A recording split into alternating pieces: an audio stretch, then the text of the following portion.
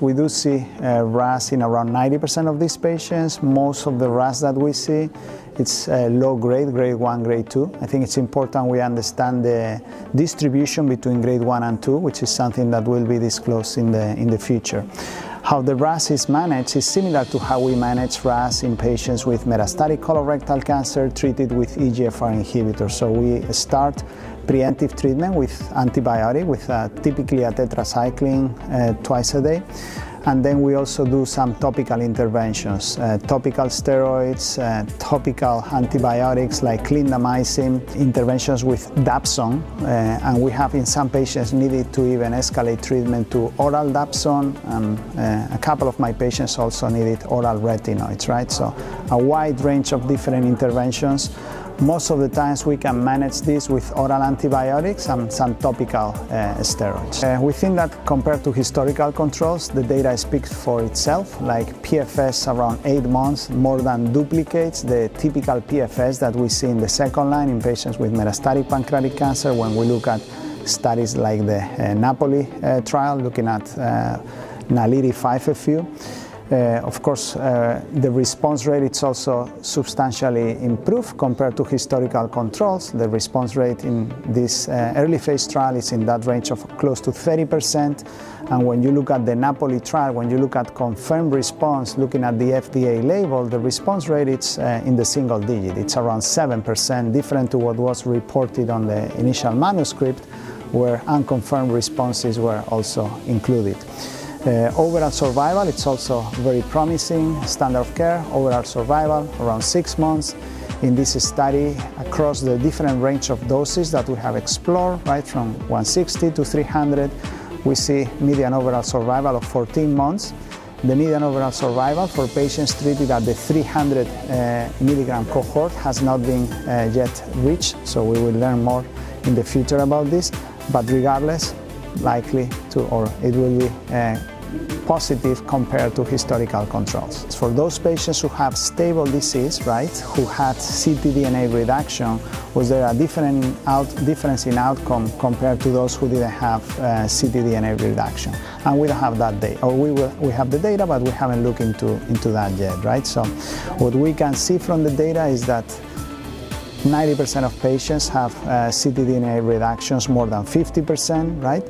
And that there was a group of patients where we could see complete eradication of the CTDNA, close to 50% of the patient. How that will impact outcome, something we will learn down the road. But it helps us understand the context of responses, right? We do see a response rate around 30%, but we still see molecular responses in more than patients that we see radiological responses. So that means that patients who get stable disease are still deriving some benefit, at least shown by molecular responses. When this study was initially designed, the patient population that was enrolled were patients with mutations in codon 12, right? As the study continued to enroll, they allowed patients with mutations in other codons, like codon 13 or codon 61. The study that we present here suggests that the response rate is higher for patients with codon 12 mutations versus other type of mutations.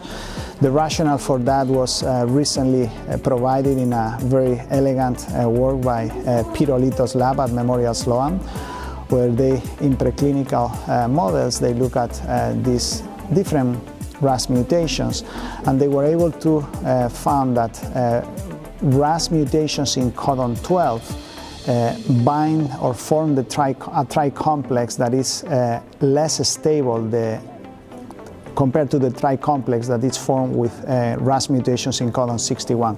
Why this is important is because when the tri-complex dissociates, that leads to the protein increasing the hydrolysis so that the protein, the RAS active protein, transitions to a non-active state of RAS where it's bind to GDP. And that essentially suggests that for patients with codon, or in preclinical models at least, with codon 12 mutations, there's two unique mechanisms of actions for this drug. One is forming the tri-complex that inhibits downstream signaling to RAF, MEK, and ERK, and the other mechanism of action is deactivating the protein, increasing the hydrolysis so that that RAS-activated transition to the non-active state. With other non-G12 mutations, with mutations in, for instance, G13 or Q61, the tri-complex forms a more stable binding, right? And we don't, or they didn't see that increased hydrolysis that we see with G12, which contributes to explain perhaps not having that mechanism of action, perhaps less sensitivity compared to G12. RASolute is a randomized phase 3 study that started accruing patients in November 2024, so still early on accrual.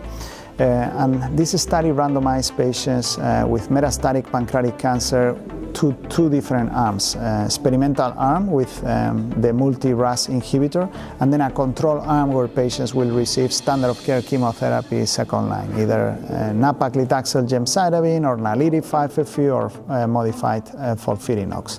The primary endpoint of the study is a dual primary endpoint of progression-free survival and overall survival.